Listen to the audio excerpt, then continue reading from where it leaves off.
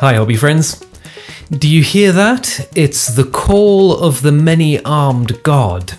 Yes indeed, with 10th edition right around the corner, I discovered a little burgeoning Genestealer Cults army lurking in the sewers under my display shelves, and a little further inspection turned up this imposing chap. His minions will have to wait a little longer before they get any painting table time, but I did fancy getting Bossman here spruced up, so let's look at the process for him. Over his black prime, I covered just about everything with a coat of primary red, traffic red from Molotov in this case. I'm going for a custom splinter fleet on this one, tentatively named Hive Fleet Anthropophage, and red will make a great base for both the main character's colour scheme and, well, the base. I still want some shading and depth though, so into the airbrush goes some Prussian blue ink, and on that goes as a shadow colour spraying up from below. A quick rinse of the airbrush and a refill, this time with primary yellow, and if this process is feeling sort of familiar, welcome back to the channel. Yes, we are performing more or less the same steps from my head painting video, but over the whole beastie this time. My homebrew idea for Hive Fleet Anthropophage is that they've glutted themselves on such an enormous amount of human biomass, they've turned human colours.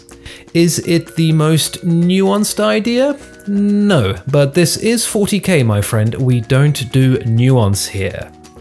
As you can see, over the underpainting goes a gentle but more or less ubiquitous cover of a light peach.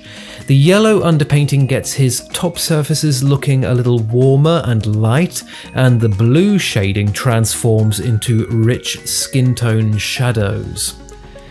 Be nice to have just a smidge more definition and variation here though, so let's bump up the highest lights with some pure white. All of this is going to be knocked way down by later steps, so it's good to go a little further than you think looks right. Even more variation now, using earth tone inks to gently shift the hues here and there. I used raw sienna and raw umber, but any transparent earthy tones will do. This step adds loads of very subtle visual information that I think really sells the skins. Time to get oily. As with the heads, we are eschewing slavish adherence to realism in the name of pop and pow, and going with a full-blown quinacridone magenta oil wash. And since this guy is full-on alien, I'm going to really let that wash cure up before cleaning him. Incidentally, whoever is first to spot and comment with the totally intentional modelling error I made when building this guy gets 300 free imaginary internet points. So when those oils are looking pretty dry but are still shiftable, in I went with my little cotton buds, cleaning upper surfaces and gently smooshing about until my gradients looked nice and smooth. You'll notice I did keep off the carapace and claws with this wash though. We have other designs on those bits. Before we get there, just a super quick metallic base with a dry brush on the pipe and a swish of pastel yellow on the rocky bits of the base too. Much later on, this got a black-brown oil wash to tone things down a little and give us some more definition. Time for the carapace saga. Why saga? Because I thought I knew what I was doing, but I in fact did not. All turned out okay in the end, but let's go through the slightly winding route I took to get there. The first stage was some pre-highlighting with white. We're going for that classic nid scratchy edges look here, and this sort of pre-highlighting is something I've done on other projects and been quite happy with. All it really involves is going in with some opaque whites to do your initial highlight stage, and then slathering on a contrast style paint.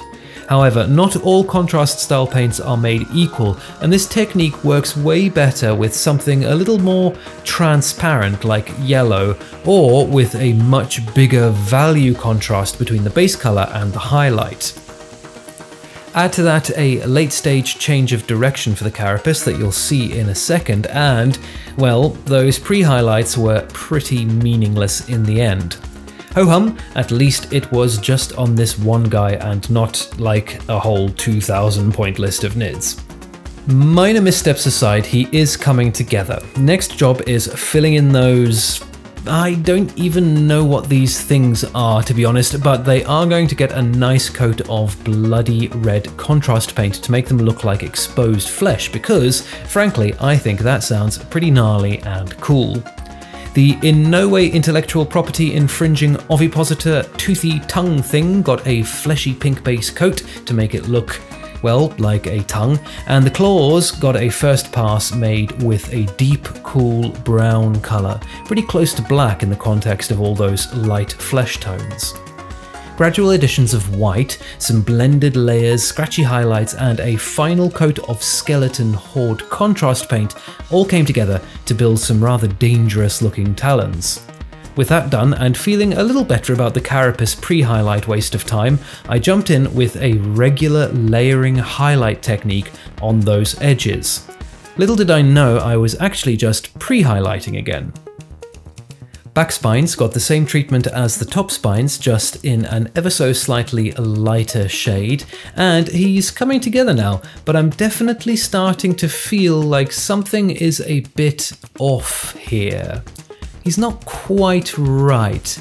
First thing I like to do when I'm feeling off about a scheme is just to push it a little harder. You'd be amazed what a few focused highlights or a little recess pin lining will do to lift a model. But even after finishing a pass of edge highlights on the pink bits and some highlights on those flesh vent things as well, I still wasn't really feeling it. In retrospect, the problem was pretty obvious. That brown carapace just was not working. It's a bit of a funny hue to try and match to the cool magenta skin, and there isn't nearly enough value contrast to sell it either. Not too hard to solve though, thankfully. With some of this rather pleasing Black Lotus Express paint from Vallejo, we can pretty easily get things back on track.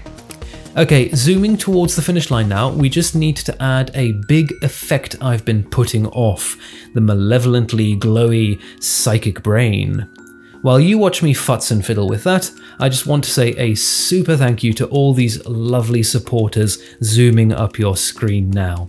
Their contributions over on Patreon allow me to invest in all the gubbins and potions that make this channel possible. You can join them by following the link below, or if you're a UK resident, by using that brand spanking new and super shiny Element Games affiliate link in the description. Element Games sell GW and hobby stuff, as well as loads of other cool minis and games, and all at great discounts. I use them all the time and they always have flawless service. By using that link to get your stuff, you can get your plastic crack and support the channel at no extra cost.